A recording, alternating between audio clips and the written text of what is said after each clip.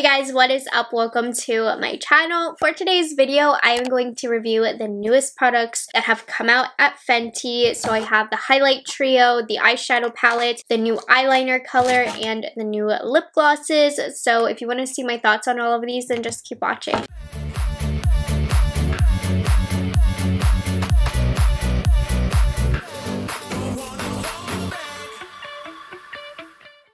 I've gotten quite a few DMs in my inbox of you guys asking when I was going to review these. So you wanted to know my thoughts, so it's finally here. I want to say a huge thank you to my friend Tiffany. She actually runs Fenty's TikTok and she was nice enough to send these my way. But anyways, thank you so much, Tiffany, for even thinking of me. So extremely helpful. Really excited to dive in on these products. This is for the most part not a first impressions. I've used all of the products except for the eyeshadow palette. I haven't gotten to use that yet, so we're gonna dive into that one for first impressions. But let's go over the items that are in this collection. I do believe this is their holiday collection. So of course the most popular items are gonna be the eyeshadow palette and the highlight palette. When I first saw their promo pics, I thought it was one palette, both a face and eye palette, because Fenty is continuing on with that snap feature where you literally just snap them on and you have both palettes connected like this. I saw online if you guys have the snap eyeshadow palettes, the ones that are 6 pans, you can actually snap both of those 6 pans on the back so you have even more eyeshadows. I have not tried Fenty's eyeshadows before. I was never really into those little snap palettes, so this is the first eyeshadow palette that actually caught my eye. So like I said, we have the Bomb Posse Mega Mix and Match eyeshadow palette, and then the highlight palette is called the Diamond Bomb Triple Drip All Over Diamond Veil palette. That's quite wordy. I also got the new Fly Liner Longwear liquid liner in Big Truffle, and then I got all 3 of the Gloss Bomb Heat Universal Lip Luminizer and Plumper. So we're gonna go over all of those today. We are gonna start off by going into the highlight palette. So as far as the packaging, it has this kind of mirrored front. It does feel like plastic, and on the back you'll see it has the configuration to snap the palette in. It has the name of the 3 shades. This palette is made in the USA and it has a 12-month shelf life. You open it up, you do have a nice mirror, and then you are going to reveal the highlights right here. Now when I opened this, my first impressions was, those are a little bit dark. Me being a lighter skin tone, these don't necessarily look like they'll work for me with the exception of the rose. However, this formula isn't made necessarily for just the cheeks. So this is going to be $42. This is limited edition, and this formula has already existed in the Fenty line. They're the Diamond Bomb powders. So if you aren't familiar, it's almost like a silky putty. When you press it, it squishes in. It's really not too powdery, and you don't get too much pigmentation from this. I do have experience with this formula before. I actually decluttered it, so it's not because it's a bad formula. I decluttered it because I never used the formula. So if I didn't have a YouTube channel, I would not have picked this up. If you have or had the Diamond Bomb formula and found that you didn't use it, this is not going to be the product for you. We do have, I believe these are 3 brand new shades. I don't believe that they have come out with these shades before. So this highlight palette lets you indulge in 3 of our reimagined nude shades: Fenty Glow, Fussy, and Hot Chocolate. And you're going to hear me say those names a lot because that is what this whole collection is based off of: the Fenty Glow, the Fussy, and the Hot Chocolate. Lip glosses and the eyeshadows are also based around these 3 nude shades that Fenty has developed and has become very well known. So in the highlight palette, you have the Fussy highlight, the Fenty Glow highlight, which is the OG lip gloss color, and Hot Chocolate. So they describe these as a unique jelly-like powder that's bouncy, cool to the touch, and melts into the skin. It's not necessarily jelly-like. When I think of jelly, I think of extra squishy, very moist. This is not like that. It feels a little bit more silky as opposed to dry. These are basically sparkly shades that can be used for face, eyes, and body. So I'm just going to show you a quick demo of how I would apply these products. For me, as a highlight, I will demonstrate it for you guys, but I like to use this on my chest. So I'm going to use some of Fenty Glow. I'm using a synthetic brush, and I'm going to put this all over my chest, and it's just going to give you that sparkle. So if you go out at night or you go to any occasion where you like to have sparkle sparkle on your body, this is a great, easy way to add this. Now, these shades, they do not carry a lot of pigment. They have a sheer base, but the base is pigmented enough to justify having all three of these shades in the palette. But I don't know if you can see, but my chest has a really pretty sparkle. I'll try to put some footage over so that you can see better. But if you like the sparkles, this is great as a body product. Now, as a highlight, I'm gonna move in a little bit closer here for you. It might be a little bit harder to see on camera, but I think the only shade that's actually gonna work on my face as a highlight is going to be the fussy shade. Again, I'm using a synthetic brush. This is a Kaleidos H1 brush, and you'll see it really is just adding sparkle to my face, not necessarily color. If you don't like any sparkles in your highlight, this is definitely not the way to use it. You can also use it as a highlight topper. So if you put down maybe like a smooth or a traditional highlight and then you put this over top, this adds a great little sparkle. So that's what that looks like on the skin. Again, not my cup of tea. It just wasn't a product that I found myself reaching for a lot. But this pink highlight is very, very pretty. It looks nice and sparkly on my body. And then the last way that I would probably use this most is on the eyelids as a lid topper. So yesterday I mixed these two shades. I put this shade all over my lid and I put this shade on the outer half of my lid. I did have some eyeshadow underneath, but I used these as lid toppers and it added instant sparkle to my eye look. And honestly, you guys, loved the way that these looked on my eyes. That's my favorite way to apply these. I'm not so into the whole sparkles on my face for a highlight. There definitely is a time and a place for this. So if I went to like a concert or something, I would definitely use this on my cheeks and my chest and my eyes. So this formula isn't one of my most used. It's not one of my favorites, but I do think it's a versatile little palette if you're into sparkles like these. It's quite mess free. They last a long time. The sparkles didn't fall out from my eyes. So the formula itself is good. It's just a matter if you feel like you are going to use this. Most likely for me, no, it would be something that I would pass on. $42, I mean, that's a lot for this. I mean, so for me, I'm gonna say it's not worth it. If this is a product that you feel like you would use, the product itself is nice and it does what it's supposed to do. Let's get into the juicy stuff. This is what I know you guys wanted to see. This is the eyeshadow palette. This is called the Bomb Posse Mega Mix and Match Eyeshadow Palette. It has a clear cover, doesn't have that mirrored effect, and you have a mirror, and of course you are going to reveal 12 shades. Now these shades are organized in those 3 colors that I told you about. So this quad right here is going to be the Fussy quad, this quad's the Fenty Glow, and then this quad is the Hot Chocolate. Each eyeshadow itself does have the names. They are going to be written on the back. I do like that the names aren't really in the front, you know? I don't think they need to be. It's not necessary. So this palette's made in the USA. It has a 12-month shelf life, and you're getting mixtures of mattes, shimmers, and metallics as they put on the website. This palette's going to be $48. I sound really nasally right now. I don't know. I went through a sneeze fit before I started filming and it's just sitting there. Like, I was fine up until this point. So it looks like in here you're getting 6 mattes, and then the rest of the 6 shades are going to be a mixture between the shimmer and metallic formula. I think it's a really great ratio. And my honest thoughts when I first saw this palette revealed, I thought it was absolutely beautiful, and it was the first Fenty eyeshadow palette to have caught my eye. Like I said in the beginning of the video, I never tried the Snap Shadows from Fenty. I was not interested. So this was the first palette that actually caught my eye that I thought had a pretty color story. Very clearly, it's a neutral color story. Everybody probably already has these shades if you have a collection of makeup, but it's just the fact that it was a Fenty formulation that I wasn't familiar with. And I mean, you get the cool snap design if that's something that you're into. So that makes it easy to travel with. You happen to bring both of these with you. Yeah, so I was really excited about this. This was definitely the first color story that I was into. Now, you guys have pretty much told me that this is bad. I've gotten messages from you guys telling me I heard it was really bad. I've seen photos of thumbnails that looked like this was bad. I really wasn't going into this video with the highest of hopes. You know, $48 is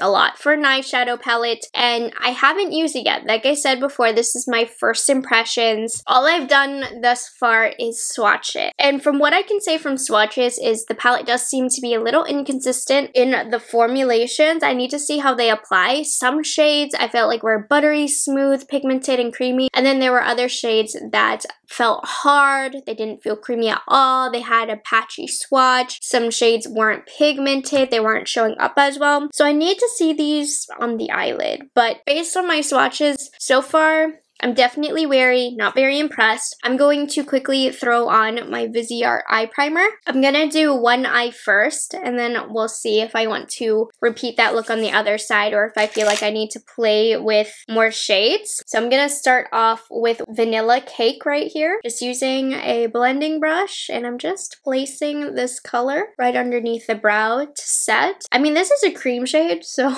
I can't really say too much about it. It's not powdery, and it's doing the job that I need it to do. It honestly might be like a quarter shade deeper than my skin tone, but it's setting the base down. I don't have a problem with it. Now, I did notice with these front shades right here, I didn't get a lot of pigment with these, so I'm gonna put it on this eye. We'll see. So I'm gonna start off with this rose shade. It's called Rock and Rose. It's kind of a cooler color. That's pretty. It has the pigmentation that I need from it. It's a gorgeous color, blended beautifully.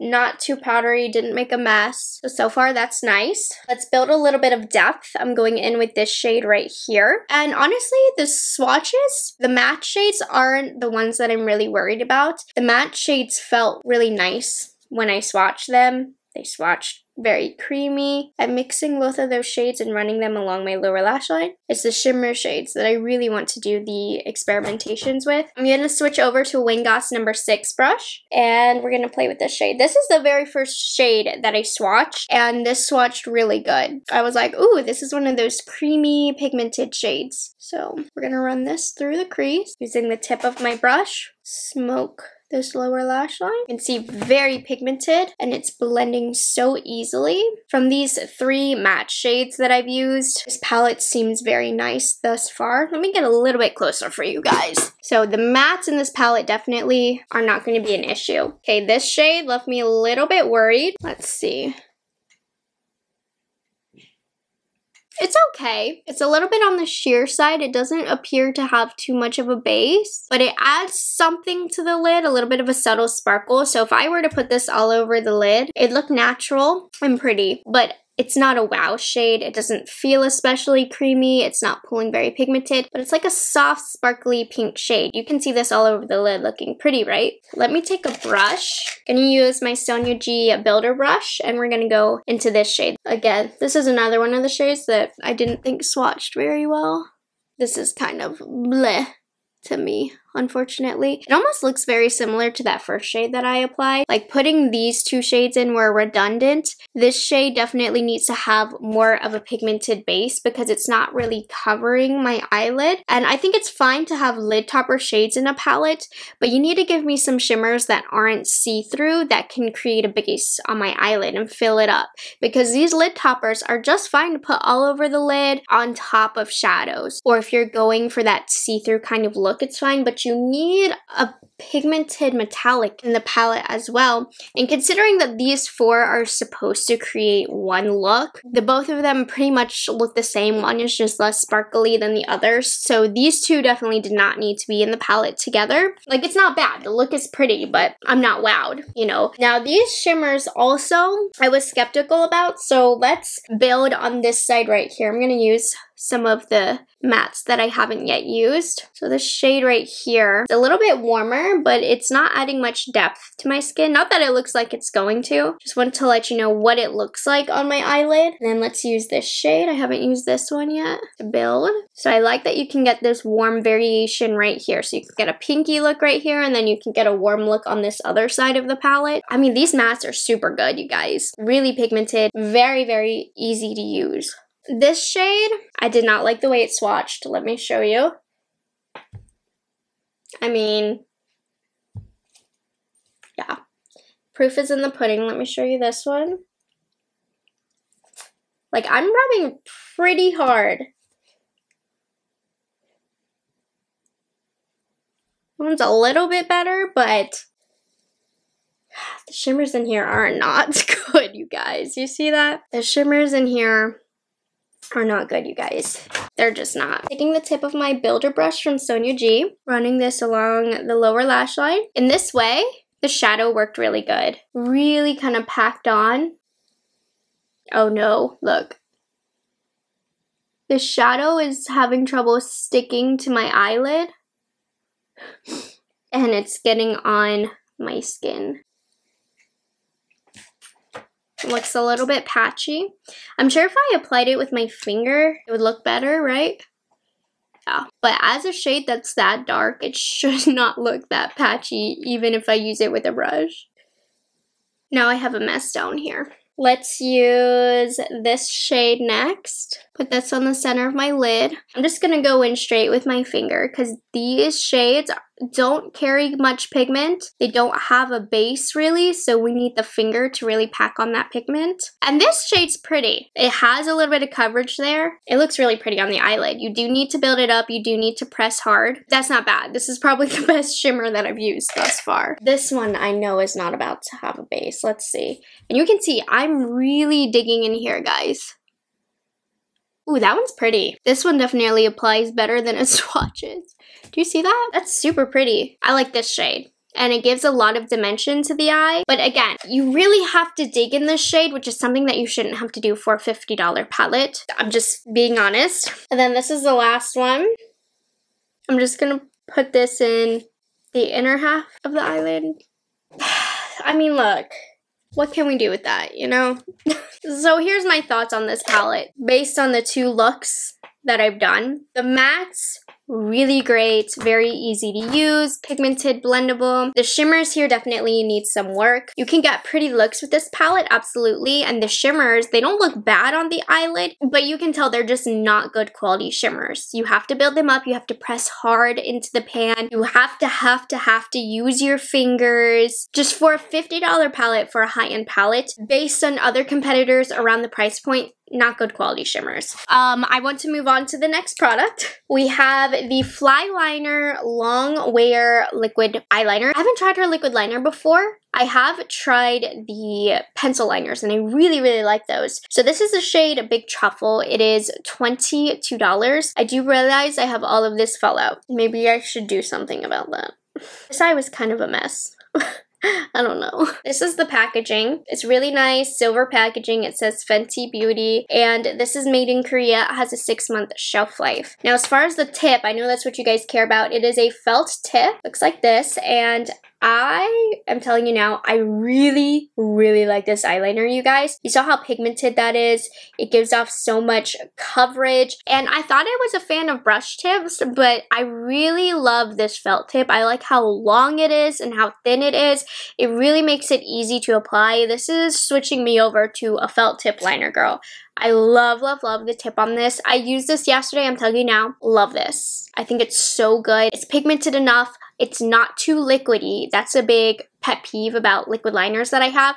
When they're too liquidy, they swim in the fine lines on your eyelids. Does not happen with this. So easy to apply and it lasts a long time. This particular color, it's almost like a warm brown. It pulls quite warm on the eyelid, so keep that in mind. But I love that not only just black eyeliner is trending now, people are starting to see how great a brown liner is. It's softer. Let me just show you. Now, I will say this color, as you can see, it's a bit warm, especially against the neutral tones underneath. It's really showing the true color of this. I would like to see more of a neutral brown in this line eventually, but do you see how easy and quick that was to apply? I literally did that while talking.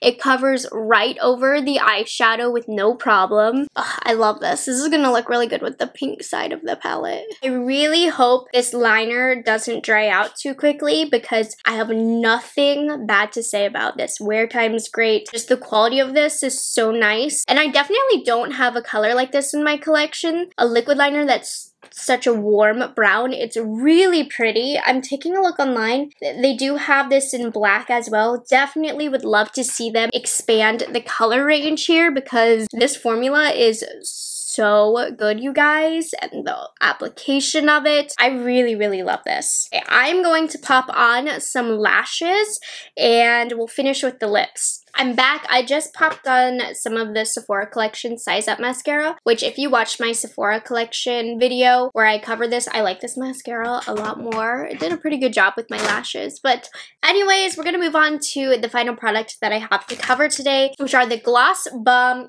Heat Universal Lip Luminizer and Plumper. So if you are into the Fenty lip gloss formula, you're going to really like these. However, these are all repeat shades. These are based off the original shades. We have Fussy, Fenty Glow, and Hot Chocolate, but all of these have the word heat at the end because they are a lip plumper. They're going to feel a little bit spicy when you put these on. Now, as far as the shades themselves, they are identical to the already existing shades.